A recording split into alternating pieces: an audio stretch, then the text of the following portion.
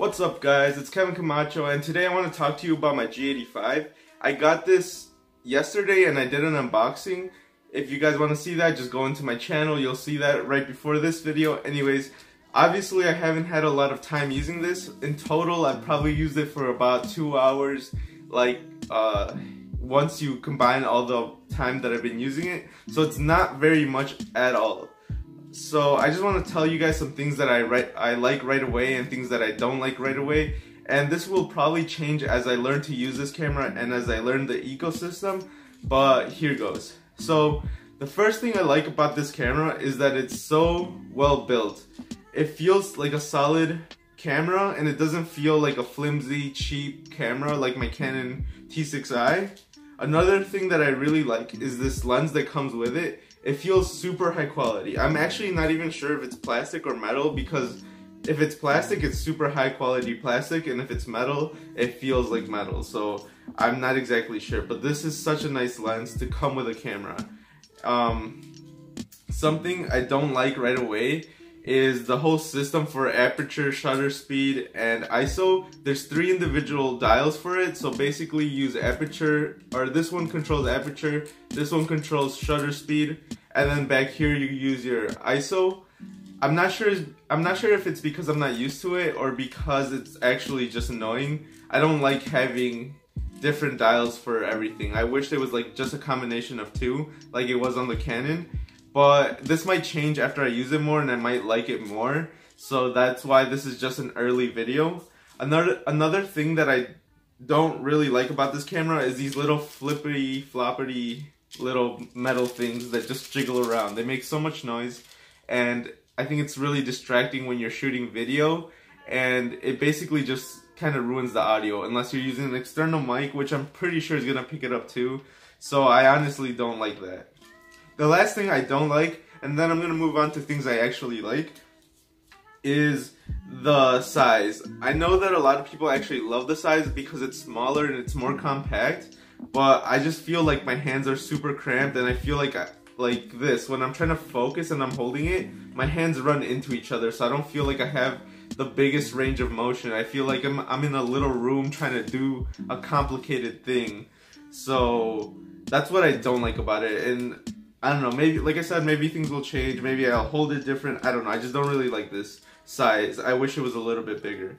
The screen is really fantastic, so yeah, I'm moving on to things I like. The screen is super fantastic. I love, right away, the first thing I noticed when I turned on the camera, you're gonna notice the 60 frames per second video feed to the back LCD, and that is amazing.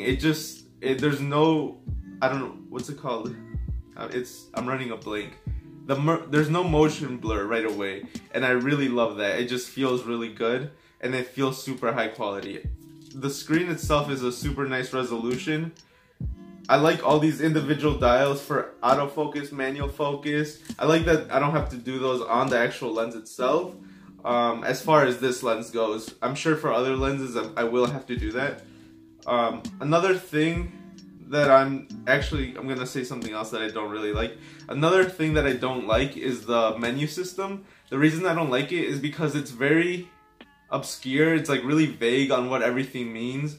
For example, when you're trying to choose the image quality, there's just images and none of them really say what they are until you see one that says RAW, which is the only one that's really specific, so you just kind of have to assume what everything else is. So that's something I don't like. A lot of things are very vague, and they're using like lingo that they assume you know, but people like me that just switched over to the platform have no idea. So I don't like that too much, but I'm sure once I learn it's gonna be easier. Anyways, moving on to some other stuff that I do like is this viewfinder up here. Since it's an electronic viewfinder, you're gonna get the same experience with this as you do with the actual big screen, and I really like that because you get all the features of the big screen or the digital viewfinder added onto the top, so you can use the stability of putting it up to your face. So I really like that so far. Other than that, it just feels solid. Like the ports here, everything's placed in a really smart way. I love how the SD card port is so easy to open and it feels solid. It doesn't feel like a cheap little door. It feels like I paid $1,000, which I did. down here for the battery, there's like a latch, and I love that. It just gives me another like feeling of security, like the weatherproofing body, which is something else I love. The idea that rain, snow, dust can be around it and I don't have to worry about it, that's just something I love, because I love not worrying about my stuff. That's why I have the Note 8, which is water resistant, and I just love the idea that I don't have to worry about this. Unless, I'm obviously not going to be dunking it in a bucket of water, or I'm not going to be, I don't know, just throwing sand at it, but it's going to take regular weather, which I don't have to babysit it as much, which gives me more freedom to shoot, more freedom creatively to do what I want to do. So I really like that. That's pretty much it. I'm gonna end the video there because I've pretty much said all the things that I've noticed so far. And like I said, I've only been using the camera for about 2 hours of total time. So I'm obviously not an expert, but that's my opinion. So if you guys are looking into the G85, I hope this helps in some way, or it doesn't, I don't know. I'll see you guys some other time. Bye.